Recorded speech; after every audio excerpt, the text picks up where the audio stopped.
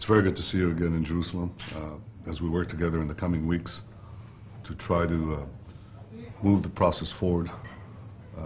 We are going to continue working on the ground to get progress on the ground, and I think your work is tremendously important. I think we can work together with you and the Palestinians to have concrete developments in the field, and at the same time I think we need to work with the United States and the international community to find a route that will give us an horizon to an historic peace agreement between Israel and the Palestinians, 2 states for 2 peoples. And I look forward to working with you, as always. It's good to see you. Thank you.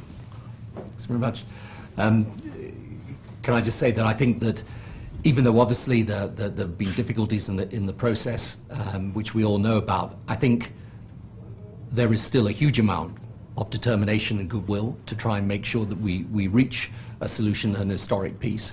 And I think the work that is being done on the ground is of fundamental importance to achieving that. So we will continue to work very closely with the Palestinian Authority, with the government of Israel to bring that about. Well, we've tried, and we're going to try again until we succeed. Good. Thank you. Thank you.